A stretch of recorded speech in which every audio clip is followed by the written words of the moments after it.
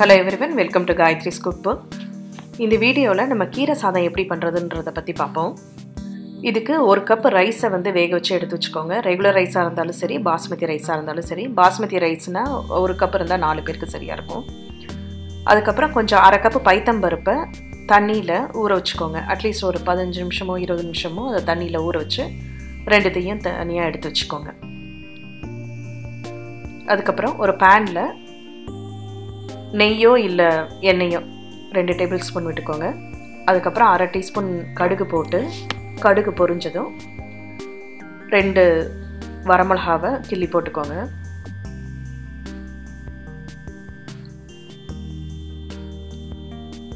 அதுக்கு அப்புறம் ஒரு வெங்காயம் பொடியா நறுக்கின வெங்காயத்தை சேர்த்துக்கணும்.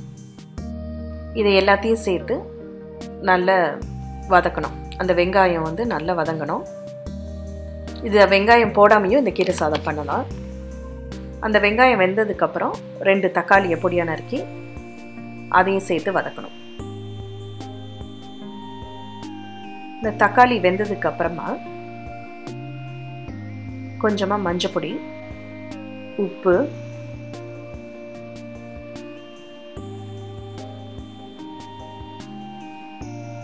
அப்புறம் கொஞ்சமா பெருங்காயம்,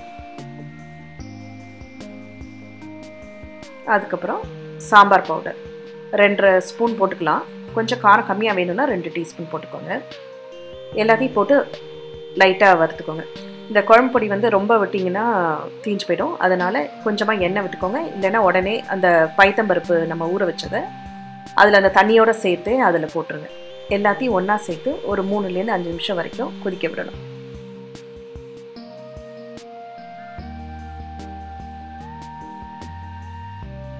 இந்த சாம்பாரோட பொடியோட பச்சை வாசனை போனதுக்கப்புறம் நம்ம நறுக்கி வச்ச கீரையை ஒரு 2.5 கப்போ 3 கப்போ நறுக்கி வச்ச கீரையை போட்டு வதக்கணும்.